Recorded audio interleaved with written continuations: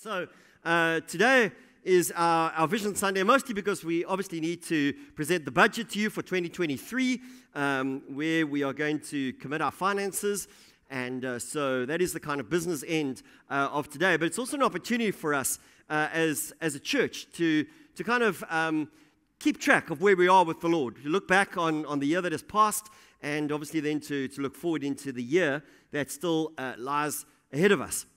We're really excited to do that. I think it's a good principle, a habit, by the way, at the end of a year, because we in the Southern Hemisphere live a calendar year. We start the year in January, obviously we end it in December. I think it's a good habit to do some reflection at this time of the year, especially if you get some leave and some time, some downtime over this holiday period, for you just to take stock. Look back over the year that has passed, lessons that have been learnt, and areas perhaps that you've grown, and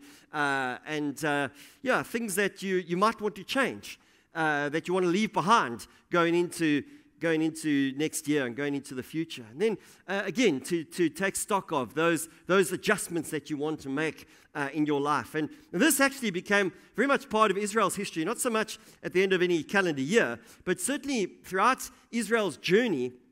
Always find that the prophets and the leaders of Israel, the songwriters, often referring back to what God had done in the past as a catapult, as a catalyst to faith for the future. And so we're going to look at a very familiar stage in Israel's history, Joshua chapter 5. I want to read some verses and then just make some comments that we can certainly apply personally, but also particularly as a church. So Joshua chapter 5, let's read from verse 2.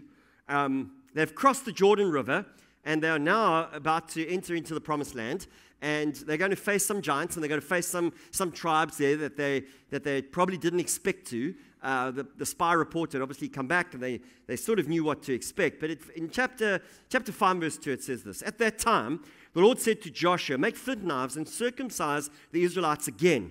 And so Joshua made flint knives and circumcised the Israelites at Gibeath Haraloth. Now, this is why he did so. All those who came out of Egypt, all the men of military age, died in the desert on the way after leaving Egypt. All the people that came out had been circumcised, but all the people born in the desert during their journey from Egypt had not. And the Israelites moved about in the desert 40 years until all the men who were of military age when they left Egypt had died, since they had not obeyed the Lord. For the Lord had sworn to them that they would not see the land that he had solemnly promised their fathers to give us, a land flowing with milk and honey. And so he raised up their sons in their place, and they were the ones Joshua circumcised. And they were still uncircumcised because they had not been circumcised on the way. And after the whole nation had been circumcised, they remained where they were in camp until they were healed. And then the Lord said to Joshua, today I've rolled away the reproach of Egypt from you. And so the place has been called Gilgal to this day. And on the evening of the 14th day of the month, while camped at Gilgal, on the plains of Jericho, the Israelites celebrated the Passover. The day after the Passover, that very day, they ate some of the produce of the land, unleavened bread and roasted grain, and the manna stopped the day after they ate this food from the land. There was no longer any manna for the Israelites, but that year they ate from the produce of Canaan. Isn't that incredible? Isn't that incredible? And so the Israelites, yeah, they are. And I think they're one or two important pointers that we could apply personally and certainly for us today as a church. There's a looking back with gratitude, and there's a looking forward with faith. It's a time of the year where as individuals and as a church, we can look back with gratitude and all the things that the Lord has done, and we can look forward with faith into the future. Into the future. So we're just going to look at those two things today, and I want to highlight for us some of the things in the church, some of the things that we are celebrating today, some of the things that we are trusting the Lord for. And so firstly, we want to look back with gratitude. To look back with gratitude. And the Israelites had to do two interesting things. Firstly, Joshua is then commanded to circumcise all the men, and I think in reading that, you understand that just the circumcision was a sign of the covenant. It was a sign that they were the covenant people. So now a whole generation had died in the wilderness, and a whole new generation had been essentially raised up. They might have been wondering, well, it's all very well, these promises that God promised to our forefathers and to Abraham originally and so on. But here we are. Their whole lives, all they'd known was a wilderness wandering because of the disobedience of their parents. Their whole lives. And there they are, ill-prepared to go and take on the Canaanites and all the other ites that lived in the promised land. Maybe they were wondering, this God, He's promised all these things, but is He really going to come through in His word? And does He really do what He says He's promised? Same kind of questions you and I have from time to time. And isn't it interesting that after Joshua has circumcised all the men now who are of military age, that are born and that grew up in the desert, he says, now the reproach has been rolled away. The shame of slavery and the wandering in the desert. That wasn't their fault, but their parents' fault and their parents' unbelief. All of that has been dealt with. Guys, when you come to the end of this year, the stuff that you might have engaged in and done, and at the beginning of the year, remember, we were still wearing masks. Omicron was all around. Just a short 11 months ago. And maybe when you look back through the pandemic, you could have done more. You maybe fear, overwhelm, whatever. Understand this, that Jesus has died for it all. It's all settled. The reproach has been rolled away once and for all through the cross. Once and for all. And so stuff that happened this year, stuff that maybe you're not proud of, stuff that if you had to do it over, you would do it very differently, leave it in the past. Leave it at the foot of the cross. It's done. It's done. The reproach, the shame has been rolled away. And then secondly, they celebrate the Passover. They celebrate the Passover. What was the significance of the Passover? Well, this was the first time that they had celebrated the Passover since the original Passover 40 years before that their parents had celebrated. What was the significance of the Passover? That was their deliverance from slavery. For 400 years, they went to Egypt as a family. They grew to a nation. For 400 years, that nation had been slaves until the Exodus, until that Passover meal that represented their deliverance from Egypt. No longer slaves, but now the children of God, being led to their own land. Being led to their own land. So what were the Israelites doing? What were they doing now at Gilgal? Before they entered the promised land, before they moved into this uncertain future, they paused to thank God. But the very nature of celebrating the Passover reminded them of God's mighty deliverance in the past. That even though they had to wander for 40 years, even though their parents had experienced the Passover, experienced that mighty deliverance, had fallen into unbelief and wandered for 40 years, even so, God was still faithful, and they had good reason to look back with gratitude and celebration, as do you and I. No matter what this year has been, no matter what your health has been, no matter what your financial constraints have been, you and I have good reason to look back with gratitude for a God that has been with us through thick and thin. A God who has helped us when we have stumbled. A God who has not let our foot slip. A God who has watched over us. Leslie had a word this morning. She didn't know that I was going to refer to this thing of manna. And the picture that she had was like manna. This manna that God provided for the Israelites. It was like this covering. His daily provision for them. His presence, firstly. And then His provision that came every single day. For 40 years, they lacked nothing because their God was with them. Their God was with them. I encourage you to look back on this year. That's why it's good to journal, because we forget. To look back and see how good the Lord has been. How good the Lord has been, even in those tough times, even through the valleys. How good the Lord has been. Gratitude. Gratitude is a missing virtue in our society. It's a missing virtue in the kingdom too. Just being grateful. You know why? Because gratitude, when we are grateful, keeps us grounded in God's provision and God's goodness to us. When we start to act like entitled brats and we forget all that the Lord has done, maybe that's why it was so much part of Israel's history, and the prophets and the leaders always brought them back to be grateful for what God had done for them. To be grateful for what God has done. As a church, it's been so exciting. Andrew, maybe you could get the video ready.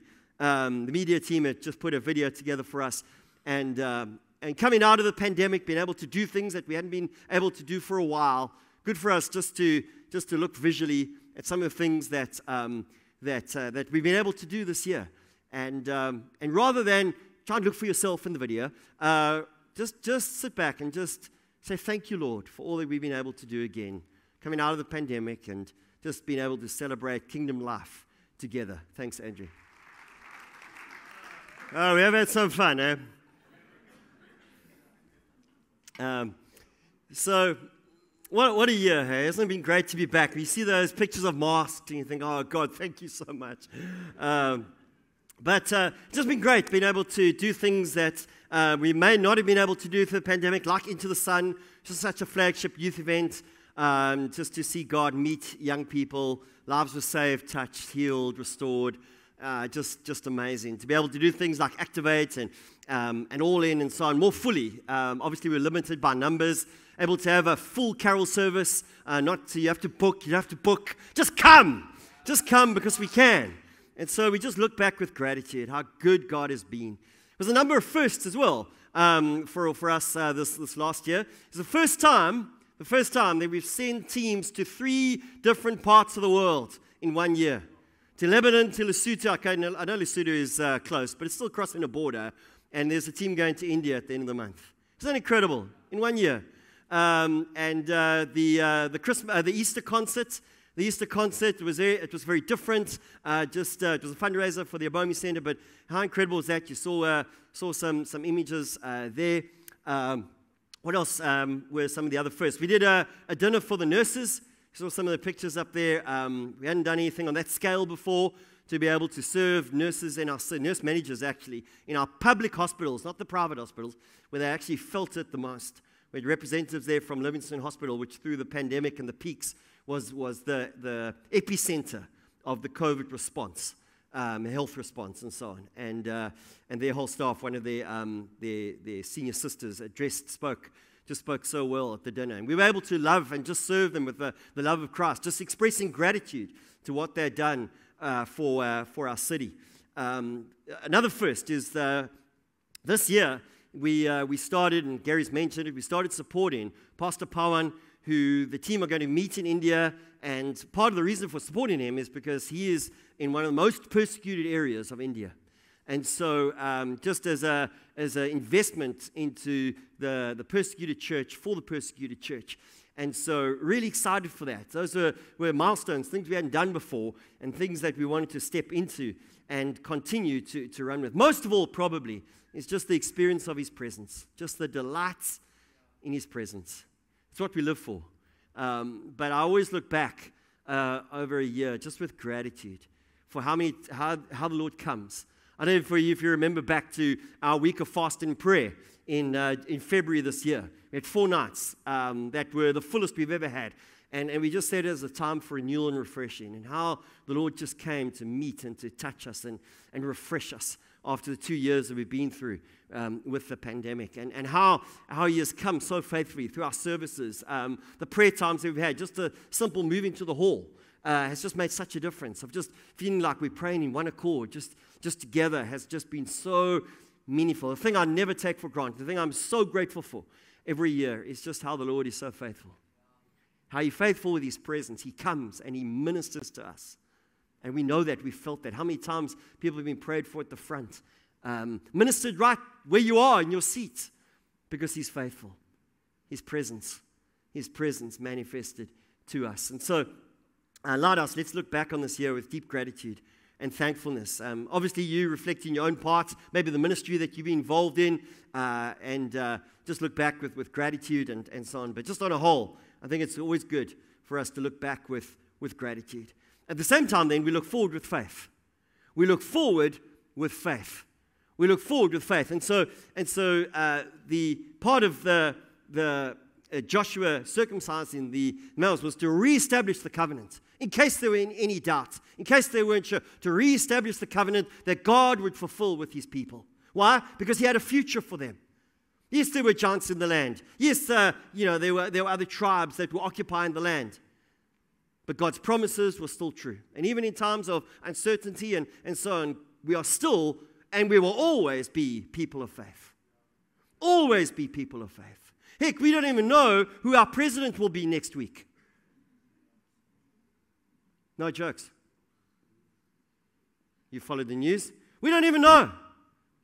but we know our God. We know our God. And social media being flooded with prayer initiatives all over the place. The reason why I have hope in this country is not because of ANC policy. The reason I have hope in this country is because we know how to pray. This country, Christians know how to be mobilized in a time of crisis and need and really pray. Where do you think all that prayer goes? Do you think it's left, in a box in heaven? We have a prayer answering God. You know what I found for myself? The more I pray for the country, the less I stress. I just noticed that. The more I pray, I noticed it through COVID, the more I prayed, the less I stressed. The more I pray, the less I stress. You know why? Because prayer actually makes a difference. Not just in the God who's going to answer, but in your own hearts and your own faith journey. So that's just a side item. So, we are people of faith who believe in a future because God is in it. Because God is in it. So what does it mean for us as a church? So, let me just say this. Many years ago, this really changed my life. Back in the late 90s when I graduated from college, started out in ministry, all these leaders writing books like Andy Stanley, how to grow a church from 0 to like 2,000 people overnight. And he didn't really write a book like that, but, it felt like it. And then Rick Warren, the Purpose-Driven Church, the Purpose-Driven Life, and all these things, all this goal-setting stuff. And it can be very intimidating. Until I came across a book by an author I can't remember, but he made this observation, actually, from Scripture. And he said, when you look at Scripture, is it like goal-setting? It wasn't like the Israelites, God gave them these big, what do you call them, big, hairy, audacious goals to go and do this and this and this. Actually, God moves, He expects His people to follow and just run with it. Basically, in summary. And he compared the analogy, used the analogy of like surfing a wave, riding a wave. Surfers don't make the momentum on a wave. Nature does. As the water comes closer to the shore, it builds up and so on. And you remember from geography or whatever, and it builds up and eventually it crashes and so on. Surfers just utilize what is already in front of them. I like that. It's an analogy I can relate to. I surfed. Back in my varsity days, I really surfed. I had hair long like Ross's. And I had a Lumo blue and pink wetsuit, which would have been helpful in the days before GPS. Had I drifted out to sea, any rescue helicopter would have seen me from like 50 miles away. It was Lumo pink and Lumo like bright blue. Anyway, so I can appreciate that. And a surfer will know this. You'll wait and you'll wait, look at the horizon, and you'll wait for that swell just to rise. And then you'll try and position yourself to see where you think that wave is most likely to break, because otherwise it's going to break and white water all over you. So you want to see how you can catch and ride that wave. And I think the move of God is a lot like riding a wave. It really is. You want to see what God is doing, position yourself to ride that wave as long as God intends. As long as that wave. Isn't that easy? It's not like we have to come up with stuff, so we just have to look and see what is God doing. Let me just identify a few, and then we will sort of bring it to a close. One of the things that, and in no particular order, one of the things that started to happen just before COVID in our children's ministry was that Kim started to connect with 2 other children's pastors. Now most children's ministry in the city is probably done by part-time or people that just volunteer. Very few churches can afford a full-time children's worker or children's pastor. She just connected with 2. Out of that came a connection with SU just before COVID hit in March of 2020. They did a children's church conference. Some of you might remember. This church was packed. We put out all 265 chairs, and they were all taken, of children's workers that just came. And so through that time, Kim has just kind of stayed in touch with them. They did something like Vineyard earlier this year, and that has just exploded. Next year, Kim is equipping herself in terms of children's ministry, particularly her, Q, Faith, and Margot will be going down to do a 2-week intensive thing on working with wounded children, mostly just to ride that wave to be able to serve our city and children's pastors and workers better in our city. And that's what she's going to be doing along with the team. Connection, now known as Club Lit, has carried on for like 10 to 20 kids for the better part of a decade. And I don't know what happened to COVID, but all of a sudden kids started coming. They now average 40 to 50 on a Friday night, junior youth, primary school age. Many of them coming from church families not connected with our church. Some of them have started coming to our church. So what do we see? We see there's a wave in children's ministry, not only in our own church, but beyond in our city. Because that's part of our vision, to impact our city and beyond with the kingdom of God. With the kingdom of God. And so children's ministry is a great way to cut your teeth, by the way. It's an area where God is moving. You want to be part of that? Sign up. Kim would love you to sign up. She would love you to sign up. Kids are very forgiving. They're very forgiving. You can stuff it up and they'll still smile at you and love you and so on. But what a great opportunity to not only see our own ministry growing here, but be able to serve our city. Similarly, in our pastoral space, you've heard me talk from time to time around the pastors that we network within our city. One of the things that we all understand now is how devastating COVID, the pandemic, was to our township churches. Many of them would have lost breadwinners. Pastors, eventually became like people would rock up needing food, needing just any kind of help and assistance from pastors. We were able to clear a lot of our funds in apostolic to help those pastors and help their churches, and we did so gladly. But many of those churches have not recovered, and two of our leaders in our Baptist network, who were part of the Immerse thing loosely, came to see me about a month ago to say, Trevor, whatever you do, this is what they said to me, Trevor, whatever you do next year, if you have a conference, if you have a men's thing, whatever, why don't you invite us? Because our churches are falling apart, and we need support, and we need, I forget the exact words, but just need that input and just need the leadership. And that has come because we've hosted the fraternals, and we've tried to do that really, really well to honor and bless them. And out of that has come a credibility that we can sow back impact in our city and beyond. And so we have opportunity. We've set up a pastors' conference where we can take some of the pastors and the wives, who many of them will never go on holiday. They can't afford it. We want to sponsor them to go to the Willows for a few days, have a mini conference there. And so I tell you these things, not only for us to be able to look and pray into, but because many of you might want to be involved. Many of you might want to be involved. So many of us, it doesn't take much other than just to be willing to go and be involved and do something. And clearly God has just opened something for us. And obviously through the Immerse thing, this, there's been this momentum, and we feel next year could be a year where it really just kind of, the wave almost peaks in terms of our engagement. We've got missions. So Lesotho, India, and now Lebanon will be ongoing investments. And so Mark Bernard will be coming back. The team that went to Lebanon would like to continue that partnership and that investment. And so we see that as a regular thing. And thank the Lord for Gary and what he has brought and opened up within our mission space and our apostolic space. We might even be going to Zimbabwe to see Gerald.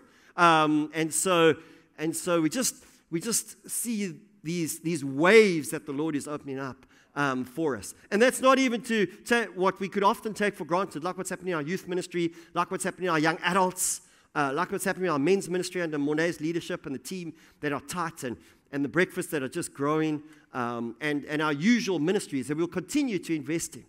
I wanted to just highlight perhaps one or two things that may be not as familiar to you. The other thing I think that is a kind of just a small swell that is rising has been, and again, I think when you see all that's happening around us, it's like stage 4 again, ESCOM, and all that's happening in the presidency and politics, we feel often so powerless as citizens, let alone Christians. But you know what? There's so much we can do.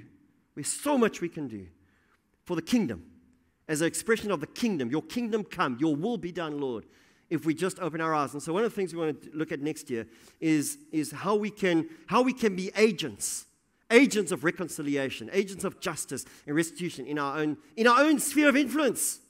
We haven't even organize a march, just in our own area of influence. Be salt and light. We've had messages about that, and how we can make a difference. How we can make a difference. And so that's a wave that's sort of rising. Here's the summary of it. It means that one of the things I feel that we are going to be trusting God for is extending our influence and our reach through serving next year. Just through serving, getting our hands dirty. Some of you will dig deep in your pockets to go on trips to India and Lebanon, maybe another place, I don't know. some of you will give further than you've given before. But I think 2023 is shaping up to be a year where we serve our city and beyond with the love of Christ. And in doing so, His kingdom comes. His kingdom comes, and His kingdom is manifest among us. His kingdom is manifest among us. And so I really just want to encourage you to, as you pray, as you seek the Lord. In January, we'll pick it up. We've obviously got a whole lot of things that are planned, things that will be confirmed in January. We'll revisit this. I'll expand on it a bit more because I know going into the holiday season, we kind of forget. But these are waves that we are riding. These are waves that we see God moving in us and through us. There are others. I'm not limiting it to, but for the sake of time, just wanted to highlight things that you may not be aware of. You may not be aware of what's happening in our children's ministry or through the Immersed Network in our city and that kind of thing. And obviously, all of our ministries will have plans for 2023. Difficult to plan this year because obviously we didn't know how the pandemic was going to unfold. But now we do know that life is pretty much back to normal, and so we can gear up. And one of the ways is to serve our city and beyond with the love of Christ, that His kingdom comes through us. His kingdom comes to us. And when I look across at the potential in this church, the potential to not only serve within our four walls, but to go out across our city and beyond, to go and make a difference for Christ in this world is just staggering. It's just staggering. Every one of us has within us such potential to make a difference for Christ. And so we want to create opportunities for that in the new year, for us just to step into that and to celebrate that. Amen? Amen. I will elaborate a bit more on in January, as I said. So we're going to transition now. I'm going to invite you to stand, maybe just to stretch your legs, if nothing else. And if you are visiting with us this morning and you would like to slip out, you're more than welcome to do so at this point. After that, I'm going to ask Audrey just to come, our treasurer, who's going to present the budget to us, and then that is kind of like a business thing. So let's stand together. Let's just stand as we just bring this part of the service to a close. And say, Lord Jesus, firstly, we just want to thank you so much for this year. Thank you for your presence. Thank you for your power. Thank you, Lord God, for being with us through every moment, Lord. Thank you, Lord, that we can look back on this year of some firsts and how we've been stretched in some ways. And Lord, you've come through us, come through for us. And Lord God, we are so grateful. We want to just honor you and thank you this morning. At the same time, Lord God, it gives us faith for the future, to believe that the God has been so faithful, the God who has been with us, the God who's been moving among us is the same God who will lead us into the future. God, right now we do pause just to pray for our country. God, to pray for the ANC elective conference, to pray for our presidents and all that is going on in this follow report, Lord God. We want to pray your will to be done for this country. Lord God, we don't even know how to pray, but we know you. And we know our God. We pray to our God for our land. God, we pray for rain in the area, Lord, just to put out all the fires completely in Jesus' name. In Jesus' name. Send rain to our dams. God, we lift up our land with faith, because the God who has been faithful thus far is the God who is faithful into the future. And Lord, we commit our way to you. We commit our way to you for 2023 as a church. Stir in our hearts. Thank you for the waves, Lord God, that we are riding. We pray for more, Lord. Lord God, we pray that you would increase our capacity, increase our influence in Jesus' name. And Lord, we come to present a budget before you, Lord God, that we trust in you for. Even in these challenging economic times, we trust in you because you are our supply. And we look to you, Jesus. In Jesus' name, amen. Amen.